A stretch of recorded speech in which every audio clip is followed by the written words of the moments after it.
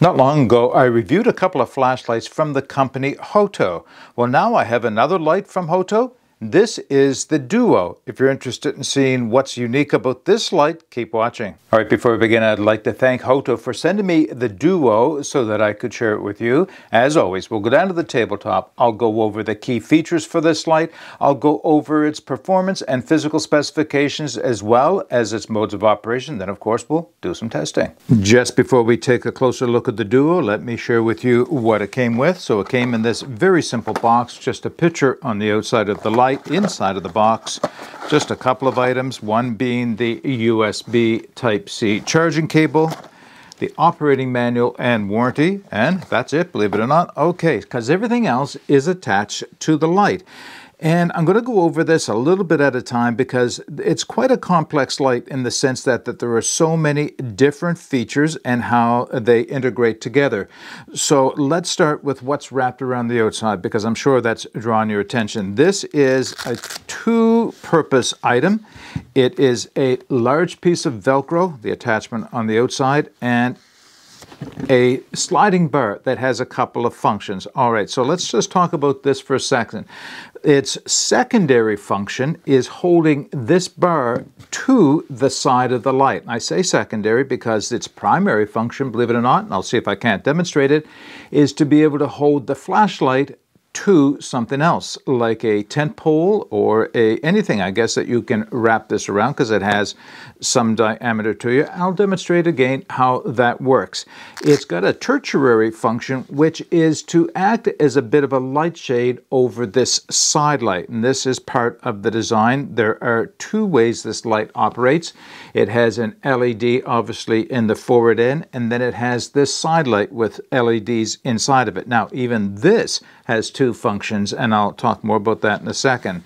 So some of the other key features to look at, besides the fact that it does have a flashlight and a side light, is that it has an integrated carabiner, which is spring-loaded and magnetic, so it's got some strength, just enough, obviously, to attach it and let it hang from anything like a guy line in under a tarp or inside of a tent, or I guess just about anywhere else. The other thing it has on the side here is a magnetic bar that runs down this length of it here, and you can also see the USB Type-C charging port here. But it is that magnetic bar that allows you to attach this to unique places. So if you're working maybe underneath the engine bonnet of a car or under your sink like I have recently trying to fix a small leak, then this is nice in that it can mount upwards or at any angle really, and then you can use the work light application on this side. Now let me just put this back together to show you how it would function for wrapping around something. So how does this go again? All right, this way, yes, of course. So the bar itself would attach over that area on the side here and be attached magnetically like this. And if we were to imagine that my finger was a pole in a tent, then we could wrap this around the side, and now it would hold onto the pole in the tent, or again, any other tubular type thing that you can wrap this around, and it would hold there quite well for functioning. So it gives you the option to be able to attach it to things that are non-magnetic, let's just aluminum tent poles, and still be able to use it, mount it in unique ways to get the light that you require. All right, let's go over the physical specifications for the HOTO Duo. So it has an overall length of 7 3/4 inches, which is 196 millimeters. It has a diameter of the light itself at 1 3/8 inches or 35 millimeters. That does not include the wrap and bar on the side. And it has a weight of 6.84 ounces, which is 194 grams. All right, now we'll go over the performance specifications, and as you can see, I moved the wrap so that you'll be able to see the light in operation in a minute. Now, I mentioned a minute ago that it has multiple functions in that it has a flashlight from the front, a work light from the side, but it also has what HOTO refers to as a mood light, and I'll give you the description of each as we go through. So the flashlight has a low setting of 50 lumens, which will run for 30 hours, and has a beam cast of 40 meters. a medium setting of 300 lumens, which will last for 6 hours, and has a beam cast of 120 meters, and it has a high setting of 1000 lumens, which will run for 4 hours without step down, and have a beam cast of 210 meters. It does have a strobe, which also runs at 1000 lumens, running for 2 hours, which, strangely enough, they give the beam cast of 210 meters, and it has an SOS mode, which has a lumen setting of 30 and will run for 80 hours with a beam cast of 20 meters. Now, the side light itself, first off, it has a white light that will run on low of 30 lumens for 30 hours, and I'm not sure why they would include a beam cast of 3 meters, but they have. But this side light, the work light portion, also runs on high for 200 lumens, running for 6 hours and a 10-meter beam cast. Interestingly, it has a flashing red mode, which they don't give a lumen setting for, but do say that it will run for 48 hours, and a flashing yellow mode, which, again, no lumen setting, but a runtime of 36 hours. With one more switch around on the bezel, and I'll show that and demonstrate it in a minute, you turn over to the mood light. Now, the mood light has 4 different settings in and of itself. So it has just a warm yellow light of 120 lumens, which will run for 10 hours, and again, the beam cast 8 meters.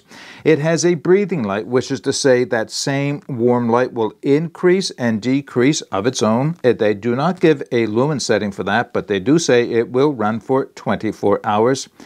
And it has a campfire setting, and I guess the best way to describe that before demonstrating is it kind of looks like a flickering campfire flame, and again in the yellow light, and that will run for 12 hours. One last thing that it has a color changing mode, so it constantly runs through a sequence of color changes, and that will run for 12 hours. All right, let's go through the operation of the HOTO Duo. So let's start with the basics, and that is right here on the bezel, you'll see 3 little icons indicating where the light will be emitting from. In this icon, it'll be emitting from the end, and in the next 2 icons, it'll be emitting from the side. So that's just simply achieved by rotating the bezel to the icon they want to use, but of course we'll start off with the flashlight. Now, you turn the light on and off simply enough, of course, with the button right here, and when you turn it on, you'll notice right away that the button itself does indicate green, and that's a battery strength indicator, so it'll run from green to red to flashing red. So when it gets to red or flashing red, you'll know it's time to recharge the light. Now, when you first press the button on, the light emits in low setting. If you press it again, it goes to a medium setting, and if you press it again, it goes to the high setting. Press it one more time and you turn the light off. Now, the unfortunate thing is that when you press the button again, you have to run through the sequence of low, medium, and high. There is no memory for the last setting used. Now, let's just rotate the bezel 1 point to the work light mode. So in work light, when I turn it on, let's see, I don't want to blind you with this. If I turn the light on, you can see it has a low setting, which is somewhat quite white. In fact, it's a white light. Press it again, and it has a high setting. When I press it again, it has the flashing red setting, and when I press it again, it has the flashing yellow setting. All right, let's turn the light off. Now, we'll just run it all the way over to the mood setting. Now, when I turn the light on, you can see it's distinctly yellow, a much cooler light than any of the work light or flashlight settings are. So that's where you get there. If I press it again, this was where you'll get that infinity type setting with the yellow light on the side. It just goes up and down continuously. As you can see, if I press it again, this is where you get the campfire mode. Now, I will turn or you should be able to see that happening. It has more of an effect in the darkness there. Good, the camera's starting to compensate for the brightness, and you can see what I mean. Reminiscent of a campfire flame or a candle flame, I guess, if you will. And if I press it one more time, this is where it goes into the color change. And it will have gone from yellow to green to blue to purple. And I think next might be red. Oh, no, pink. Okay, pink. and then into red and back to yellow. Doing some nighttime testing for the HOTO Duo of the flashlight. So I have my camera aimed at a garage 3 doors up or 3 houses up from me, and I'm going to start the flashlight off in low. You can see the edge of my house, the neighbor's house, and then the garage, as I said, about 70 or 80 feet away. Let's take it up to the next level. So not bad, actually. This is actually quite a good flashlight. There is a distinct spotlight in the center, but it moves into the floodlight, which is considerable quite easily. And let's take it up to the last one. Lots of light in the backyard here. All right, let's wrap this video up with a few pros and cons for the HOTO Duo. So what do I really like about this light? Multifunctional, is that the best way to use the word? In addition to the 3 lighting modes, which we'll talk about in a second, it is its mounting modes, I think, which also set this aside.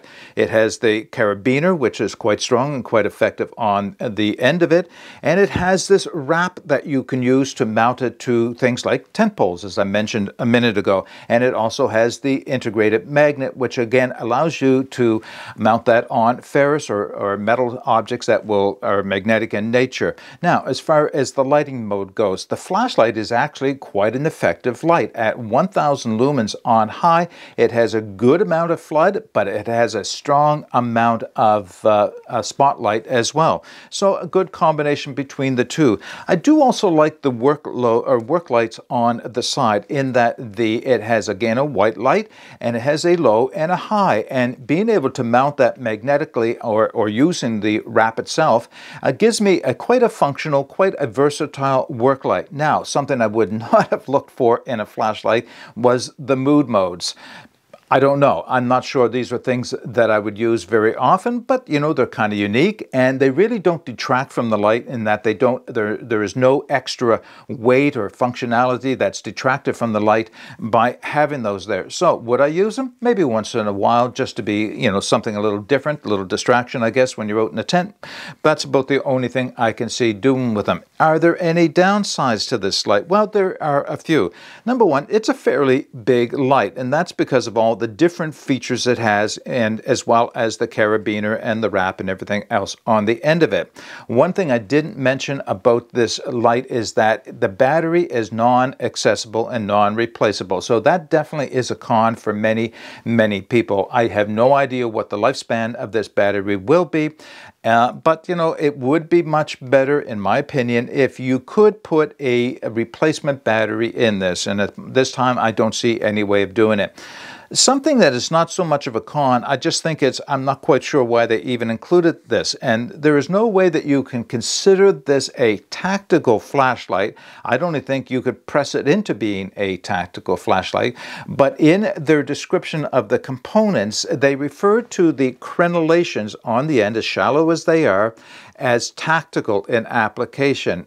I can't see that, but I will say they're sharp, and I don't particularly like that at all. Not so sharp they're going to cut me, but just unnecessary, because I cannot imagine carrying this on, and for any reason that I may end up using it as an impact weapon where the sharpness would come into play. So I think they would be better off not having those sharp on the edges and not refer to them as tactical in nature. Okay, so that's all I have for you on the HOTO Duo, but of course what I'll do is put the links as well as all the information I gave you in the video description below. But of course, if you have any questions or comments on this light, then please put those in the comments section below. But until next time, get out and explore and take that path less traveled, because it will make all the difference. Bye for now.